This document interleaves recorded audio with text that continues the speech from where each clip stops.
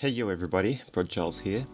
In this video I want to share a few tips, tricks, and hints on how to get $20,000 really early in the game Beholder. I've been playing this game pretty much non-stop since it came out and I am so addicted to it. So addicted that I came up with these strategies and tactics to actually get $20,000 and over, because sometimes you will need over depending on your decisions in the beginning of the game. So the first thing I want to share is, while you're doing things, make sure you're doing things. For example, when you're knocking on the door, waiting for somebody to come to the door, it takes them like 30 in-game minutes to get from one side of their apartment to the next. So a smart thing to do will be, while they're making that long trip, you move around the map doing everything else that you need to do, perhaps even performing a profile or talking to somebody to complete a quest or getting an item or whatever. Just do something. I also think that if you stay idle in the game for a certain amount of time, you will actually be picked up by the police because you'll be booked under negligence, I believe. It's actually a condition of the game to keep doing something. You can't stay idle for a long amount of time. The next thing I want to share is, when you're doing nothing or when you have reported somebody, do profile some tenants when you're waiting for the police to get there, because you do get $100 per profiled item. That is, whenever you find out something about somebody and then you profile that thing, you will get $100.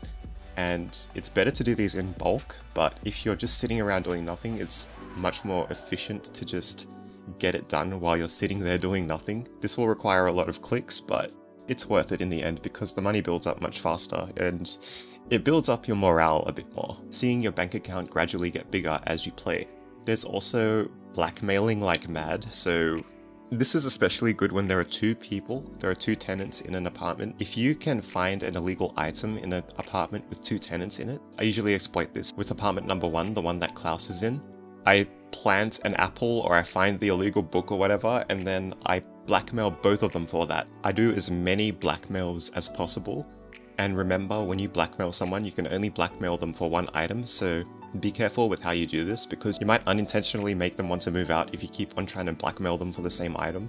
And this isn't really a good thing.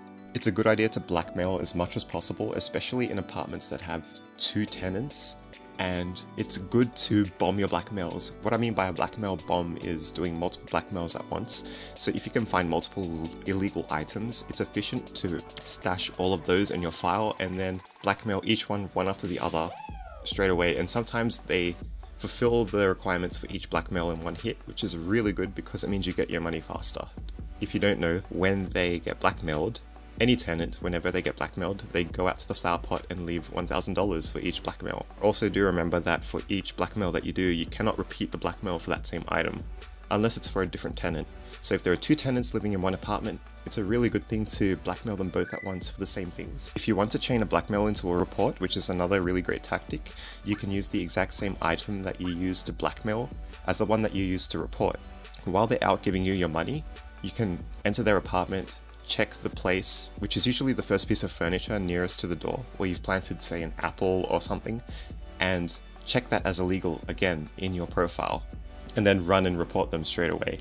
And this is really good, especially if you suspect them of leaving. But if you perform this efficiently, then no one should want to leave at any point. I think I read some things out there that said that you should re-steal items that you blackmail with or you report with, but I think it's more cost efficient to just leave them there, especially if it's just an apple or if it's the ties later in the game. The only items that I would recommend re-stealing are the foreign music, the soda, and the salt, if you happen to need to use that before the 20,000 mark again, as you can set up really strong blackmail bombs with these. Next up, whenever you get an NPC quest, it's a good idea to complete the quest when there's 24 hours or less remaining, but try not to go under 24 hours if possible. This is just to maximize the amount of time that you have between each quest, and it's still a good idea to do quests because quests will give you reputation, which you can convert into money, and some will also give you money itself, on top of reputation or just money. Something that I think a lot of people don't look out for is that when a reported tenant is taken to jail, there will be a box containing all of the things in their apartment left behind besides the illegal item that you booked them for. So it's a good idea to take that box and sell everything that's inside it, unless it's an illegal item or something that can be set up to be illegal later on, like the foreign music, the salt, the foreign soda, the propaganda book, fish, stuff like that, it's a really good idea to take these items because they can be used again to blackmail and report people, or just to be sold for a high price later on.